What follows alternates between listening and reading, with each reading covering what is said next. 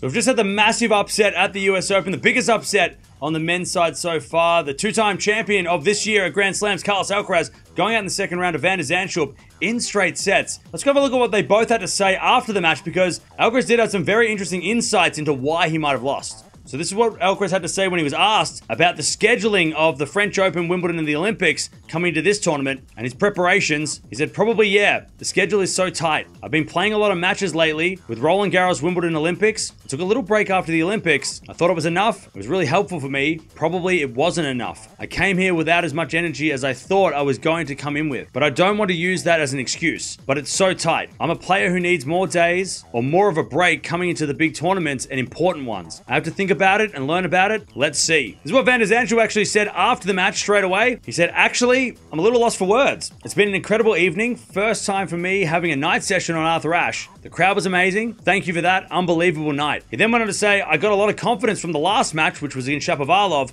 I played really solid the last match. From point one, I believed I could have a chance. You see how it sometimes turns out. So there you have it. The reaction from both players post-match. It's a wild time in tennis right now. I mean, the last 2 weeks have just been crazy on and off the court.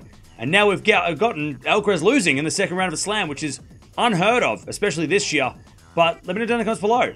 What does Alcaraz need to do next to get better? I mean, we thought he was at the peak. We thought he was absolutely flying at Wimbledon. He was, but he's had a bit of a letdown here. And for some reason, it seems like on hard courts this year, he struggled the most. I mean, he did win Indian Wells. Miami was a struggle. Australian Open was a struggle. He struggled here. Do you think it was just because of the Olympics? Maybe the Olympics distracted him from winning this tournament? Be interested to see how Djokovic goes over the next couple of weeks as well, because he did obviously play the Olympics and do well there. So there it is. There's the reaction from both players after the biggest shock of the tournament so far.